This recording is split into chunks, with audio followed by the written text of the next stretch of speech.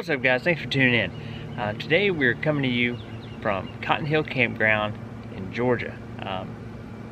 Awesome Army Corps of Engineer campground. Excited to show you guys this place. Our site, as you can see behind us, another beautiful waterfront site. We've been really fortunate for the last few places we've been, get some really awesome waterfront sites, and this one's no different, so stay tuned.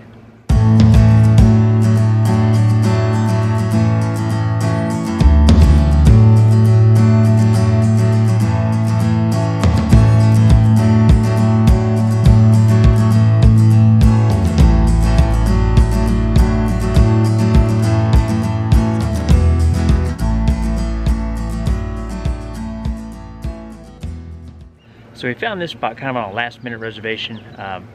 We were at Miller's Ferry, which we showed you in our previous video, and just didn't really want to stay there for the entire time that we booked.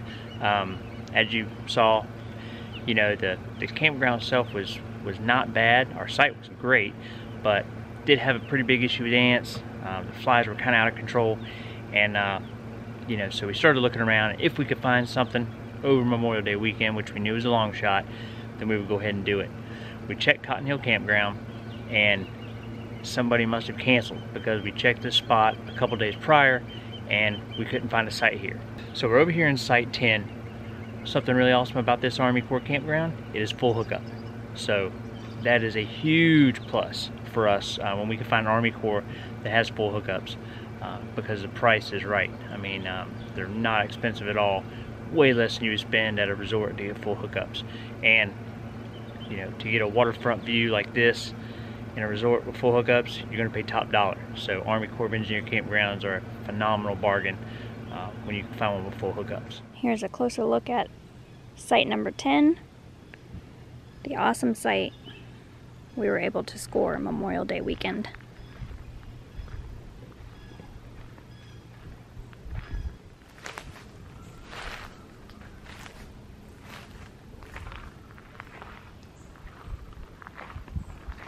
Access to fishing right behind our site.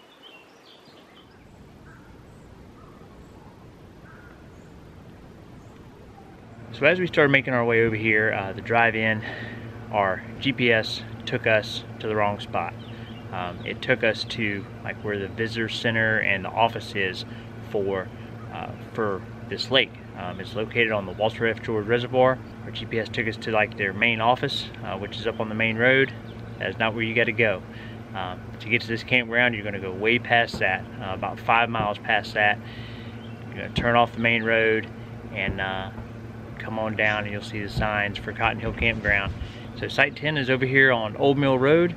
It's the Old Mill Loop. So as good as this campground is, there are a lot of sites that have a really steep driveway.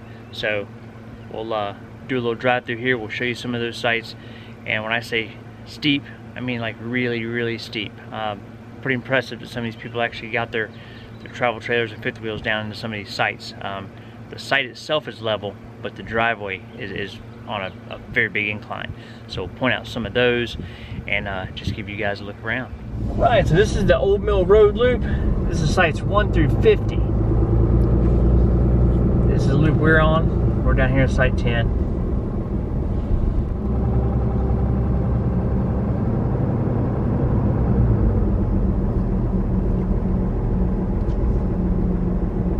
So the sites here at the beginning are not, the driveways are not too steep. They're a little steep, but they're manageable. You can see, I mean, there's fifth wheels, travel trailers. They got in here, you know, with no issue. But there is a bit of an incline. Some sites we'll show you down the way are really steep. There's our site coming up right here on the right, Site 10. So a nice large site, a good amount of privacy in between us and our neighbor.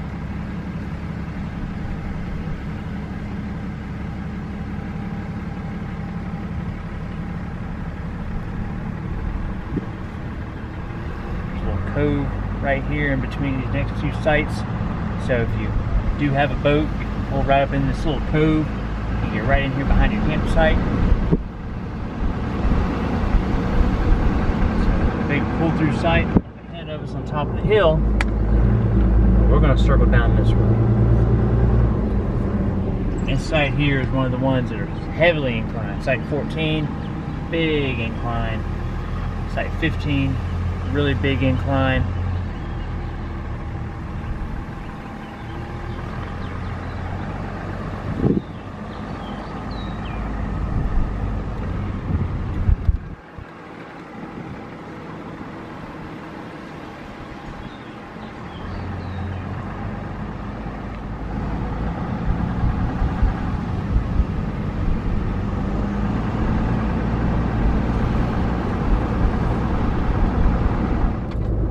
See, those sites definitely had a huge incline. It could be a little tricky.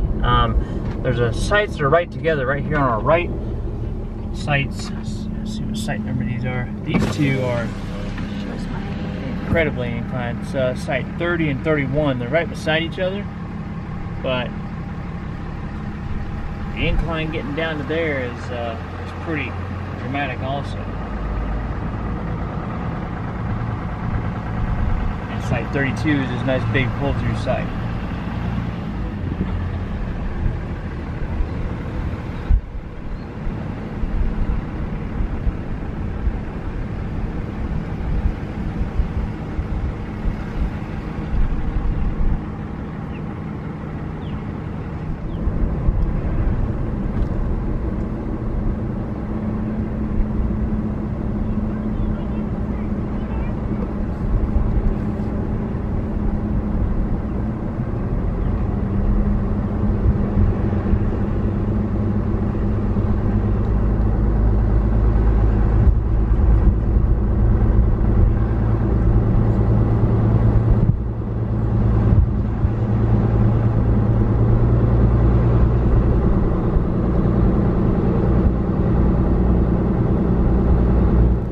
This loop brings you right back out by the guard shack right here to the front of the campground. So we'll make a loop. I'll show you the other side.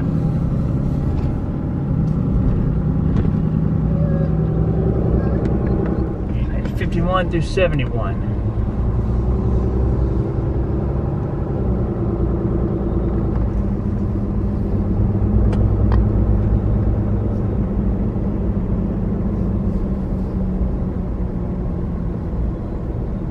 See, some of these sites are a little more out in the open. The pads over here in this loop are gravel. The pads over in the old mill loop are concrete pads. And all these sites are full hookup in both loops.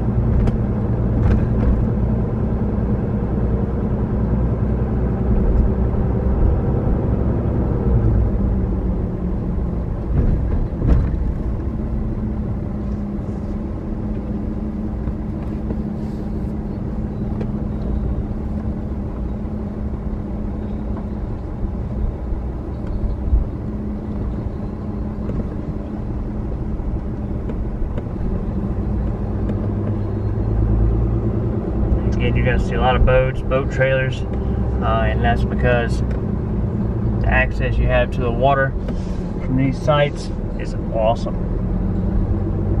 Literally right behind your campsite.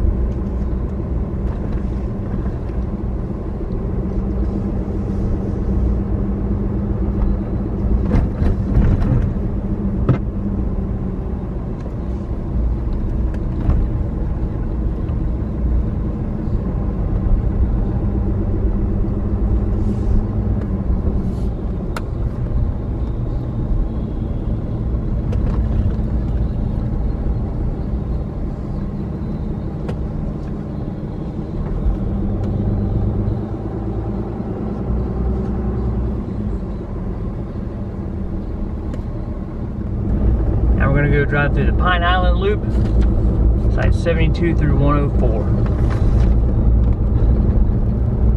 We're here on Memorial Day weekend. The place is very, very busy, but even as busy as it is with 104 sites, there is still a little bit of availability. So the chances that this thing fills up on a regular basis is probably pretty slim.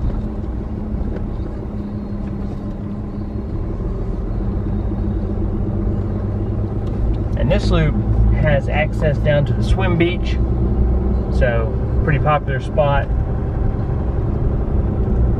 due to the access you have right there to the swim beach, and we'll come past that in just a minute. All these sites here in this little cul-de-sac are all tent sites. Swim beach down there.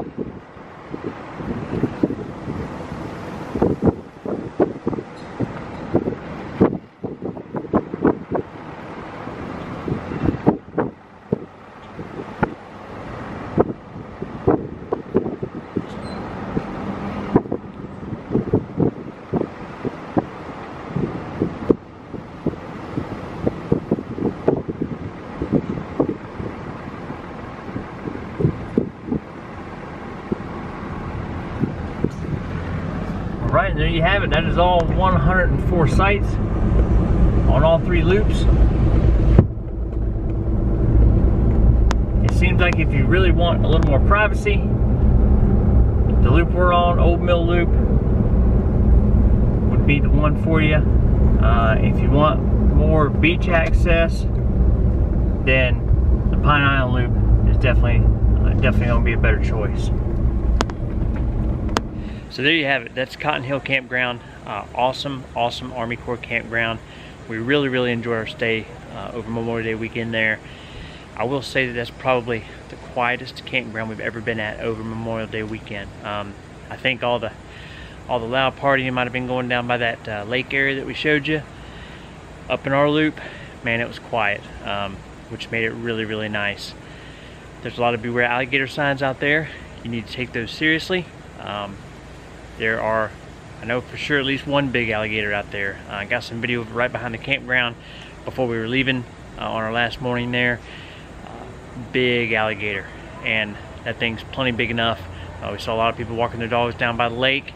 So, you know, being from Florida, we are very aware anytime we're walking our dog or anytime we're down by the water. So seeing that big alligator definitely got our attention, and we made sure to keep our dog right there beside us if we were walking her. Don't walk her real close to the edge of the lake.